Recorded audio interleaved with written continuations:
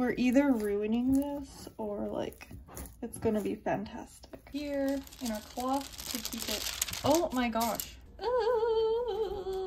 Okay, it's going everywhere. I grabbed one that Clay was eating and I like smushed it like this. And he was like, stop that, you're wrecking it.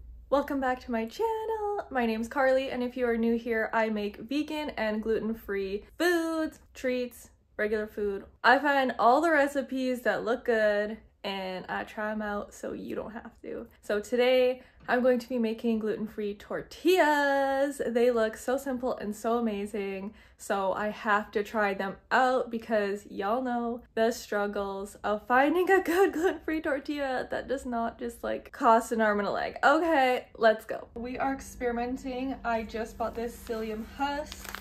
Never used it before, but this is what is used in the recipe, so I picked some up. Salt, oil.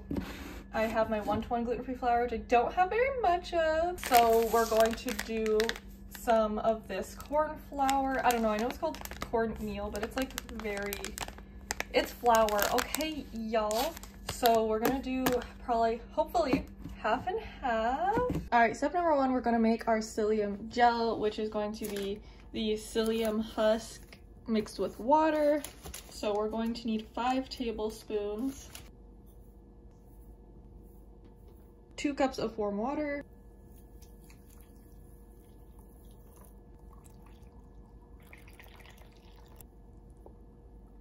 I was scared this bowl wasn't going to be big enough, and it's honestly almost not big enough. I'm scared. Okay, anyways, this is already becoming a gel, so that is perfect. That's what we want.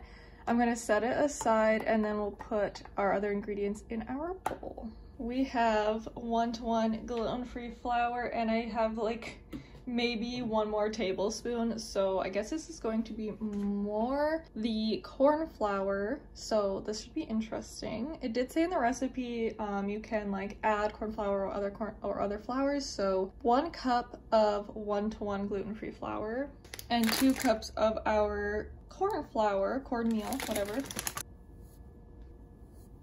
1 teaspoon of salt, and let's whisk this up. And honestly, like, I can't tell the difference between the rice flour. So the 1-to-1 gluten-free flour is a rice-based flour, and I would have preferred to just try this recipe with only that to start. However, I know I have all of this. I have that bag and another bag of the white corn flour. So I figured, well, corn tortillas are very common and I like them, so why not just try using both? I was hoping to do half and half, but obviously that's fine. And now we're going to make ourselves a little well. So just a little hole in the center here. Perfection. Let's get rid of our whisk. Next up, we're gonna add our oil. So neutral tasting oil, 1/4 cup. And then our psyllium gel. Look at how goopy it's become, y'all. This is so cool. Wooden spoon, and we're gonna stir till it becomes a ball.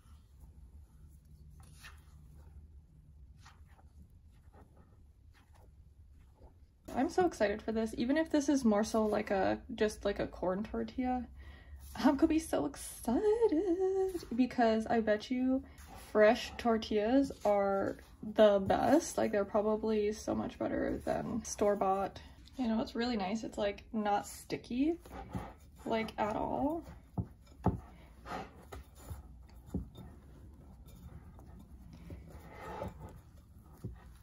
I decided to start kneading it because you can see there's all this like flour at the bottom. The spoon is just not doing it. I'm also just terrified that this is going to be too dry, but we're gonna really put the effort into this. Okay.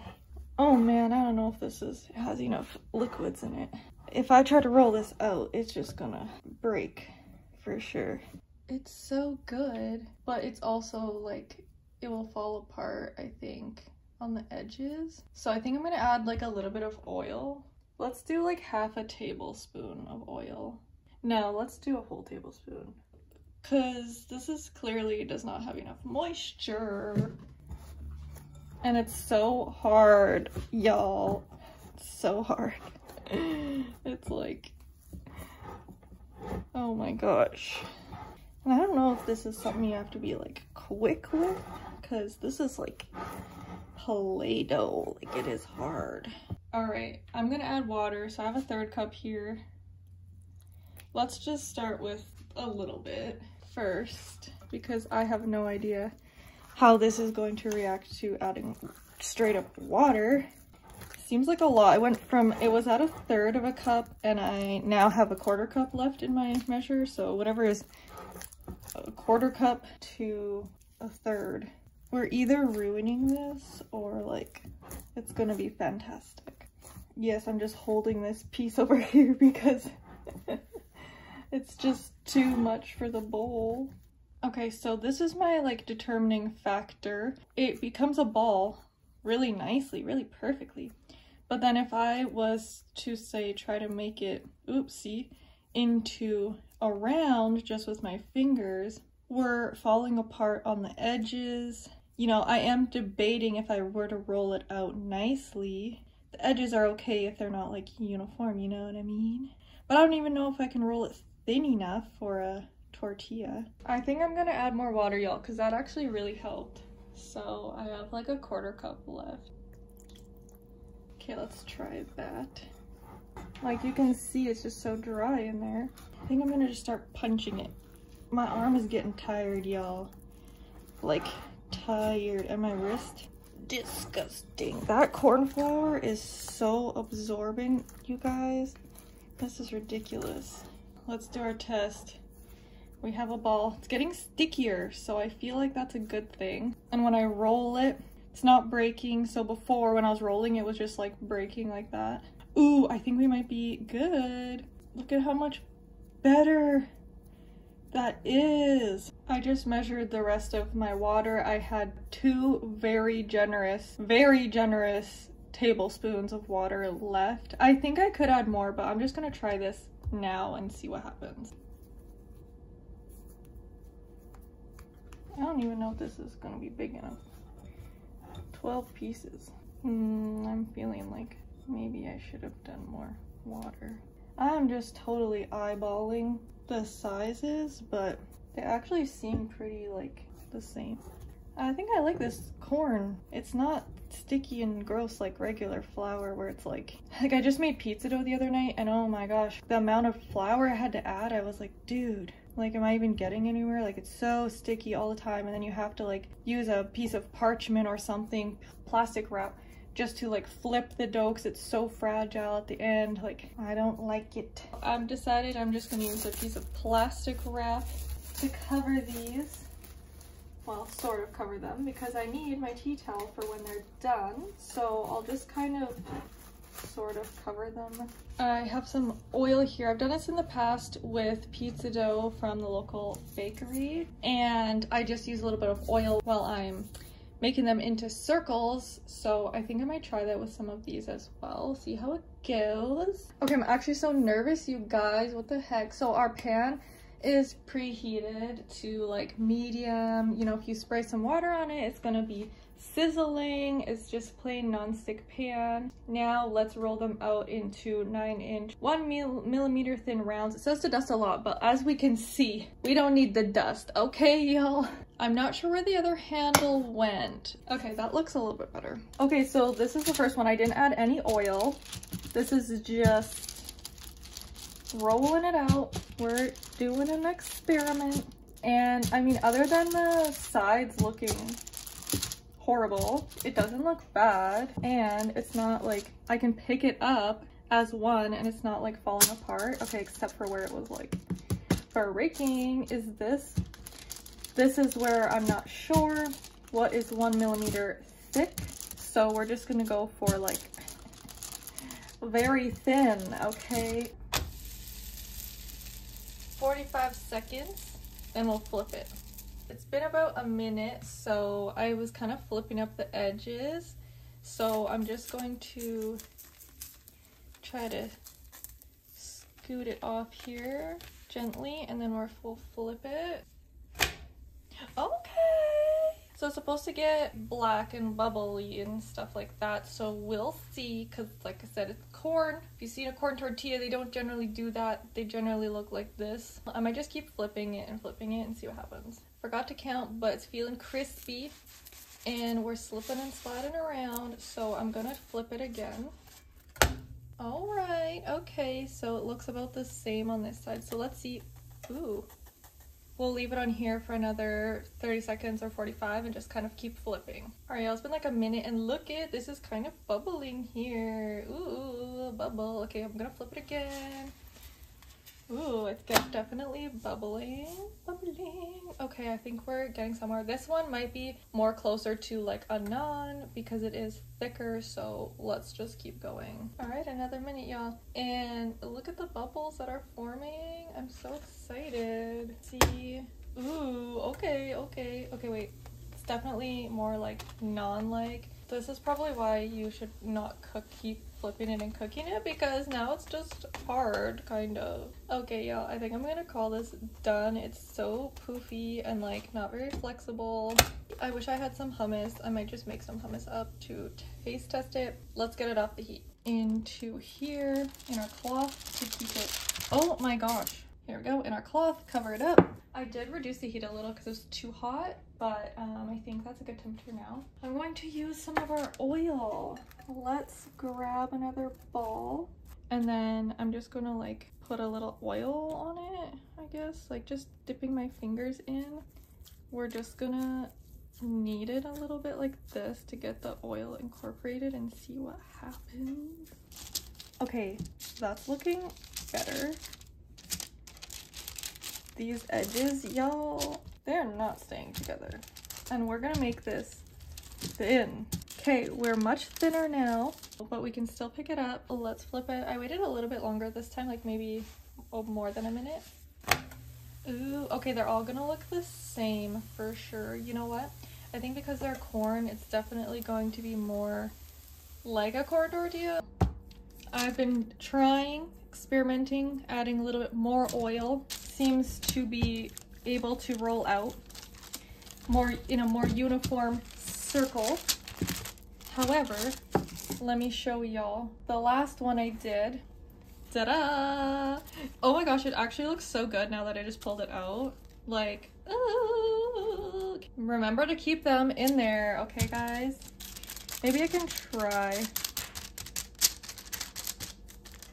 to fix it into more of a circle. I don't know. And I tried to make it extremely thin, like as thin as it'll go. I also will say too, because of the psyllium husk, probably shouldn't eat like all of these. Since there is 5 tablespoons, you should probably eat like, you know, maybe 2 or 3. I mean, these are small, so probably not the worst thing ever, but it sticks together still. We're not breaking. And when I pick it up, I think we have hit the nail on the head. These ones are so consistent. As you can see, I'm literally just 2 fingers in the oil and then adding it in just a couple times until I feel like we're not as dry and correctly. I will say, I'll show you guys after, having the ones that are waiting to be rolled and cooked in plastic wrap, like the moisture is trapped in there and it's keeping them nice and moist. That's definitely something that you have to do. Not that these are dry, but I could see them getting dry. And I am thinking about adding something in here. So the first one, that little ugly one, I let Clay eat it since he just got home. And he was putting some tahini on it and he said that it was so good. So we have some everything bagel seasoning as well. I might just mix it right in. I'm just gonna get him to put some of the everything bagel seasoning right in here and I'm gonna mix it in. Okay. I don't know, sure. Okay, it's going everywhere. Because it's like very garlicky and it smells so good. Look at this, now it's everywhere. Little bird seed. Let's roll this out. What I'm noticing with these, the thinner, the better, the more pliable they are. And with cooking only 45 seconds to a minute on each side, okay? Look at how well we're sticking together. It's a miracle. It's gluten-free, y'all. Clay keeps stealing them, so he's made a little quesadilla with one when I was in between cooking the wraps. And look at the cheese melt. That's just diet. It looks so good. Did you put something else in there too? No, just cheese. And look at, I made some tofu egg in there, some cheese, and it's just sticking right to itself, and it like actually folded up really nicely. I'm so impressed by these, you guys. Like, we had some scary moments. Okay, I was terrified these were not gonna work. I know I had to mess with the recipe a bunch. I will also make sure to link the original recipe in the description. I will definitely be trying this again with just the 1-to-1 gluten-free flour to see how those turn out. I have really high hopes because if these ones turned out so good, the ones that have been sitting in the tea towel the longest, they're like, do you hear that? They are sticking to each other, but like not in a bad way, and they're staying so warm. I grabbed one that Clay was eating and I like smushed it like this, and he was like, stop that, you're wrecking it. But like, honestly, look at it.